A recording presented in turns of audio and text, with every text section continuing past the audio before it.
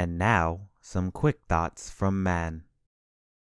Hey everyone, welcome to a new segment I like to call Quick Thoughts, where I give my initial impressions of a few shows I either missed, downright ignored for reasons, or just didn't feel really needed a whole video dedicated to it, which is a lot of series, honestly, but I digress.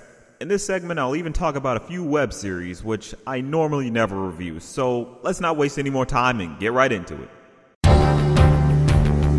This is a pretty decent show to just have on in the background. The characters are nice and have a sort of enjoyable energy to them. The animation is pretty bright and colorful, the jokes are pretty funny and kind of nonsensical, but still something you find yourself smiling at.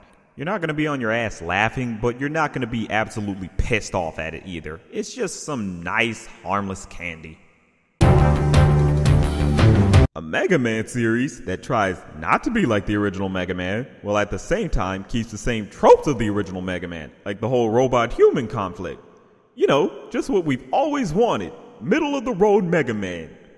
But seriously, I don't know why they thought people would want this type of middle-of-the-road crap. Like, it's so afraid to be itself. They have Dr. Light and Rock being a robot, but he's not named Rock in this one. He's named Aki, and his Mega Man form is because of this stupid little assistant in his head.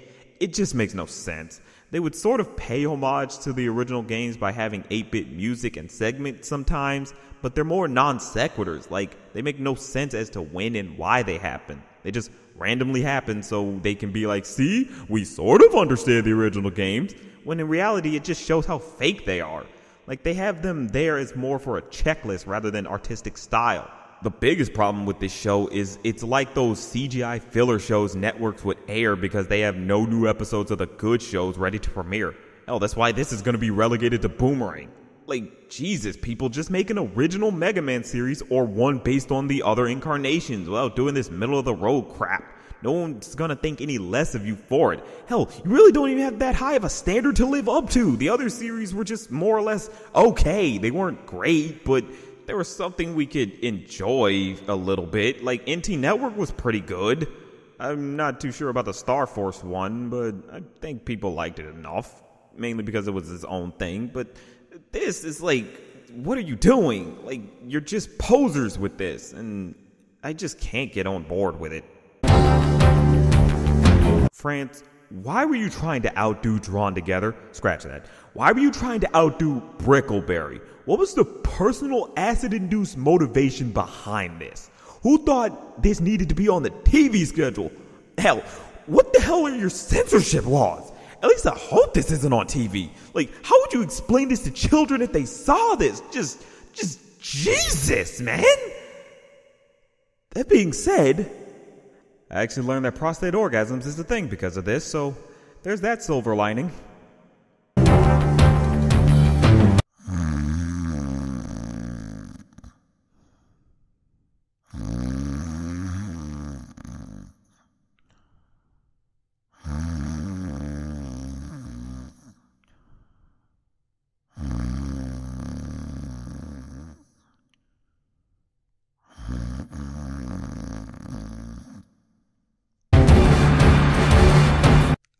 Why it took me so long to actually watch this show. It's pretty nice, honestly, and I really enjoy the cynical nature of the characters.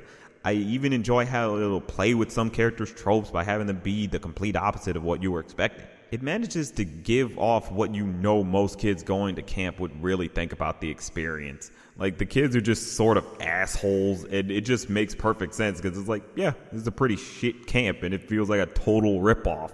So you kind of see where they're coming from. I just really like the energy of the show. I like how it feels like a kid's show, like those cheap kid shows you would see like early in the morning on most kids networks, but it clearly is not something kids should be watching. I just really enjoy that aspect of it. It's the early 2000s superhero shows made in 2017. Fantastic. Okay, honestly, it's not a bad show for what it is. The characters are fine, if not a bit generic. It's mostly just a harmless series that's kind of paint by the numbers. It's not great, but it's not something I'd hate having on or watching from time to time. So there's that. It's just very generic, but kind of nice at the same time. You know, the thing about this series was I was supposed to give it a full review when it came out. Oops. Ah well, better late than never, I guess. You know, I went into this thinking it was going to be a boring paint-by-the-numbers filler series that Cartoon Network needed to just fill in time slots, but I was wrong for that. This show is a boring paint-by-the-numbers filler series that Cartoon Network needed to just fill in time slots, and it's also fucking inconsistent. Like, for some reason, it takes place during the medieval period, but they have technology like the ability to call each other through a phone line. They have this thing called a smart mirror, which is like, come on, really? They have video recording capabilities, so it just makes absolutely no fucking sense. This world is just crazy and stupid. Like, there's no reason or rhyme to it. Just nonsense. And the characters are just so bland and forgettable. Hell, it doesn't even seem like it wants to focus on the characters that much. The first episode doesn't even really introduce them. It just assumes you know who they are and just proceeds to tell a story. Like, hey, you probably know these guys are kind of these crazy, wacky kids and stuff. But it's like, I don't fucking know who they are. You gotta introduce them, man. I don't know how you forget that bare bones basic rule of storytelling. Like, Jesus. It honestly feels like things just happen in it because, honestly. Like, there's no real reason for it happening. It's just, well, we need this to happen because plot, I guess. Whatever. Fuck you. Like, that's what it feels like. Like, there's no natural flow to anything. Honestly, this show is just an inconsistent mess.